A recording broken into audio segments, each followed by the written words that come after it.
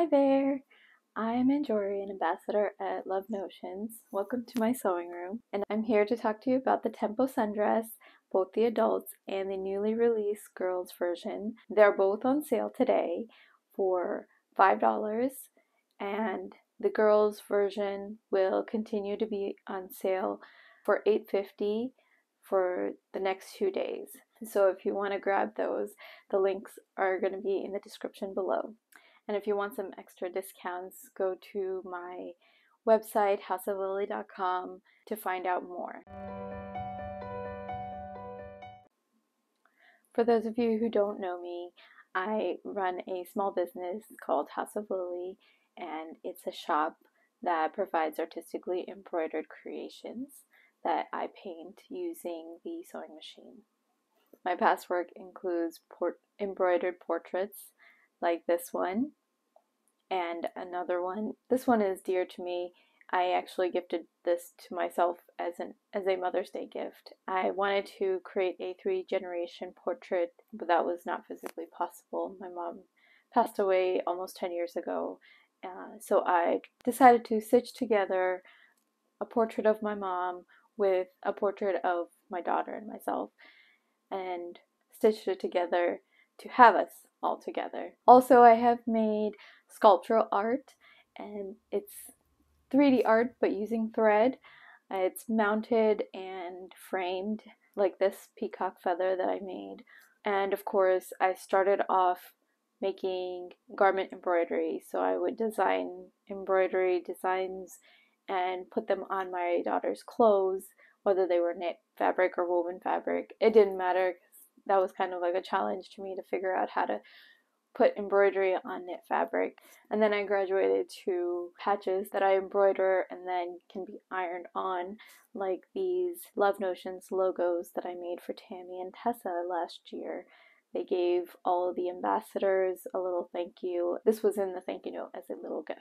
However, I'm actually going to be announcing some big news soon regarding my shop, so please do follow me on Instagram at House of Lilli and sign up for my newsletter at houseoflilli.com so you can hear about that news first. So aside from my shop, I also sew garments, of course, mostly for myself, for my daughter, and then occasional garments that I make for my family or clients every now and then. I would categorize my sewing as well-fitted but comfortable. When I started sewing, I noticed my ready-to-wear clothes were actually not that well fitted. So I wanted to take time to learn and figure out how to fit my clothes to my body and still be comfortable. Back to this Tempo Sundress. What is not to love about this pattern? I was so excited when I saw the line drawings, even before the testing was announced. And I was first in line when the opportunity to test came out. I love all of the features it has, and it is made with my favorite fabrics, wovens. I do wear knits, but I prefer sewing with wovens. I find them a little easier. I can fit them a little bit better. So this one was definitely a winner. Speaking of fabrics, the Tempo can be made with all sorts of wovens. You've got your cotton lawn, double gauze. I've seen it made in Ankara fabric. It can also be made with silk or linen or rayon challis, and last but not least, crepe. The difference between the lighter weight fabrics versus the stiffer fabrics is going to show in how it drapes, how it flows, and also how the shearing panel shrinks. So the lighter weight fabrics will shrink a little bit more than the stiffer fabric. If your fabric isn't shrinking, then you could also try the elasticated panel, where there are channels sewn in and you run the elastic through and it acts just the same, and it looks very similar too. Also, if you are afraid of shearing, don't be. I actually had not done any kind of shearing until last year when the ballad came out. It was easier than I was imagining it to be. There's also a video tutorial on how to set up the machine and how to wind your bobbin so that you get the right amount of shrinkage. I will link that video down below too. Features for the Tempo Sundress: we have the nice thick bra-friendly straps that can be adjusted to any length that you would need. I actually shortened mine almost 3 inches, probably closer to 2.5 inches, to raise up the neckline for myself. Speaking of necklines, we have a nice soft V neckline. It's kind of like a sweetheart neckline, which is one of my favorites. The dress is really easy to get off and put on, and that's due to the elastic stretchy panel in the back. You have two options here. You can have either the sheared panel like I have here, or an elasticated panel where there's channels and then you run the elastic through, and that will provide that stretchiness for you. We have two dress options. There's a knee length and a midi length. I actually prefer calf length or maxi length, so I hacked both of my tempos that I made. This one is actually a mid-thigh. I made it into a top. And then my other one right here is a below the knee. I added the length over down here with a little ruffle, and this comes below the knee for me, which I really like. As standard with most of the Love Notions patterns, especially the newer ones, the pattern does come with a full bust option with a separate full bust piece in case you need that. This dress does have pockets. They're nice and big, and they're attached to the waistband, so they're not flopping back and forth, which is really nice. Pattern sizing. The dress comes in extra small to 5X. The full bust goes from, I believe, 33 inches to 57.5 inches. There is some small amount of ease built into the pattern, so it's not really tight fitting. There's a little bit of ease at the bust, and then a little bit more in between 3 to 6 inches based on what size you pick of ease at the waist, and it drops out at the hip, so there's a lot of ease there. Here's my first Tempo dress that I made last year when it came out. This was actually my tester dress, and after the testing was done, I had added sleeves on and lengthened the dress to my liking. It's actually one of my favorite dresses now. Things that I added to my dress even after that, as I was wearing it, I noticed that my straps, because of the sleeves, probably were pulling off, so I actually added some ties, as you can see here, and then I added a waist belt at the back to tighten it up a little bit. The waist belt was really quick and easy. It was a bias tape that I just attached over here and here. You can see the difference between the ease right now, and then as I tie it a little bit tighter, just cinches up the waist a little bit, which I really like. Let's talk about construction. The construction of this dress is fairly straightforward. There are the bodice pieces and then the bodice facings. So there's the front facing and the back facing, and that is attached to the panel here. Then the skirt is attached, and you hem it and you're done. While the facing construction is not difficult, a little visual will make it just that much easier. So keep watching, and I will show you how I put the bodice together and how I hacked the skirt into a top. Last year when Tammy released the Tempo Sundress, everybody was asking, when is she going to release the girls' Tempo? And well, the wait is over. Dress is here, and it has been released, and it is super cute. I love it. My daughter loves it. This is a size 6. I lengthened the skirt for her, and I shortened the bodice by 1/2 inch for her height. It is adorable. The sizing for the girls is the normal 2T to 16. The chest measurements are 20 inches to 33.5 inches for the 16, and the height, I believe, goes from 35 inches to 62.5 inches. Features are very similar: thick straps. The neckline is straight. I actually hacked this to give it a slight V to match the adult neckline. Other than that, the construction is the same. Everything else looks very similar to the adult, so if you made the adult one, the girls one is going to be very, very easy to do for you, and it makes up really quickly. The kids can also put this dress on by themselves because of the elasticated or shared panel in the back. It's very easy to put on and take off.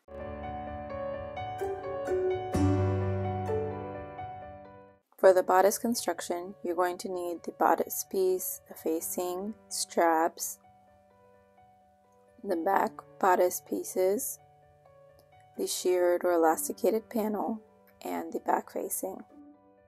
We're going to start with the back bodice piece. I have marked the place where the straps will go. I'm placing the strap wrong side up and pinning in place.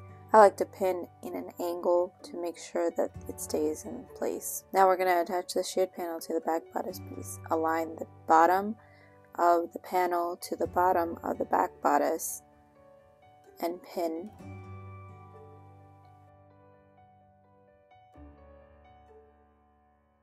Working your way up.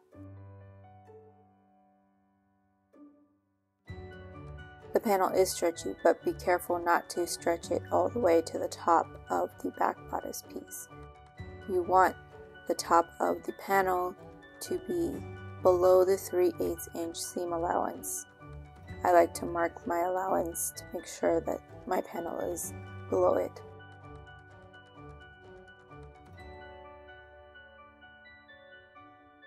Now you're going to pin the back facing, and I like to pin away the shirred panel to make sure that I don't catch it as I'm sewing. I'm using a friction pen here to mark the seam allowance on the facing so that I don't sew the top of the shirred panel into the seam allowance. Now you want to sew where you've pinned. Once you're done sewing, you want to turn over the facing to make sure that everything looks good. If it does, you're going to cut the corners and the angle at the strap.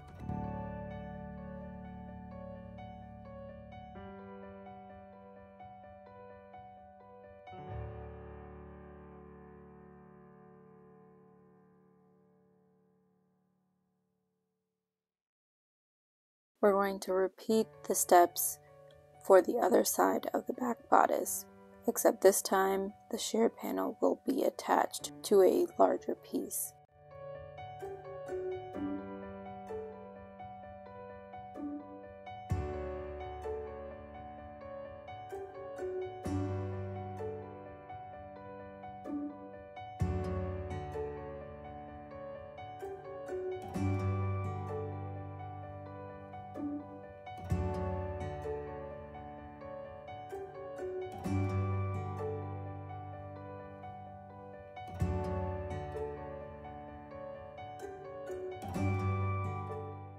You can see how I had to adjust shirred panel to come down just a little bit to make sure it's not getting caught in the seam allowance. Now we're going to pin the back facing.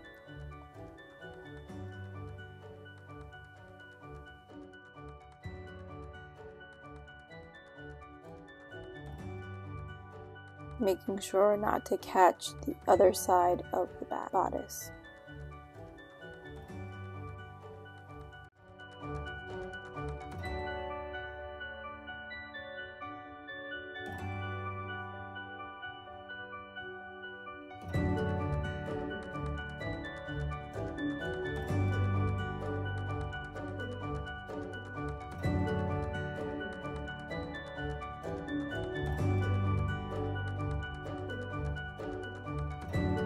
And the bodice is done. I like to understitch the facing to the seam allowance so that there's no chance of the facing coming up.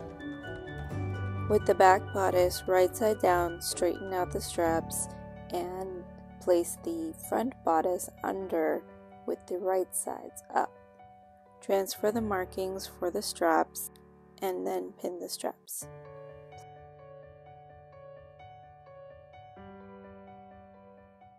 Place the front facing right side down and pin on either sides and the middle. Then go ahead and pin the rest of the facing to the bodice. I like to take my friction pen again and mark the seam allowance at the point of the V so that I know where to sew.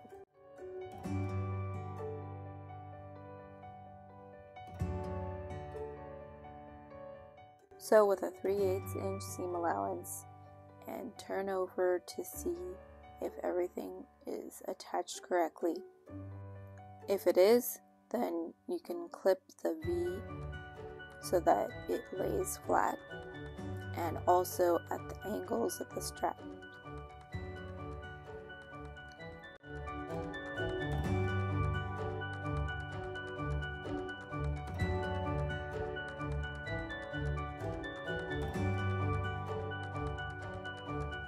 I understitched the front facing as well, and then pinned the sides and sewed up the sides.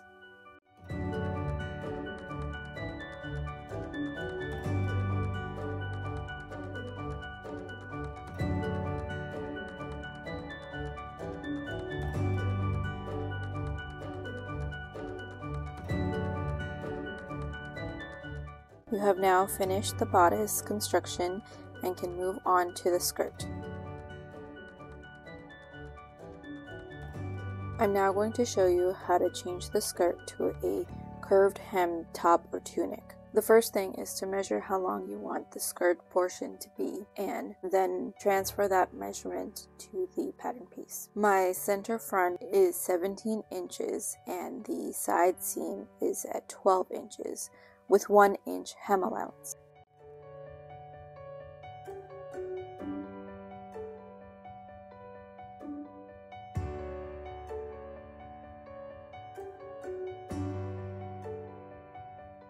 Be sure to make the marking at the side seam inside the seam allowance. Now use a curved ruler to connect the two markings into a smooth curve. As you can see, I had to adjust the curve multiple times to make sure that it looks natural and smooth.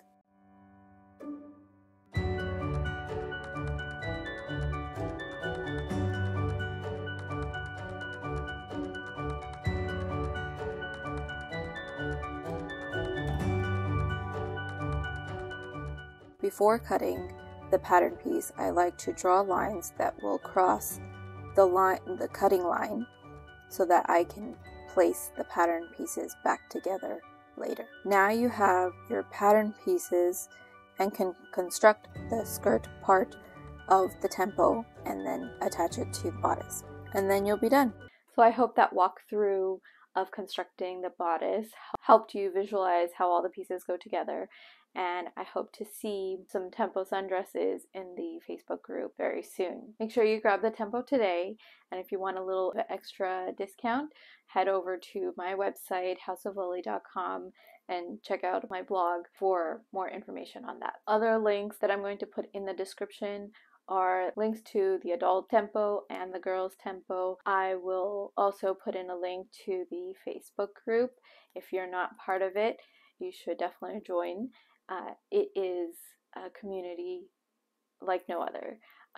Everybody is so supportive, and you can ask any questions that you have.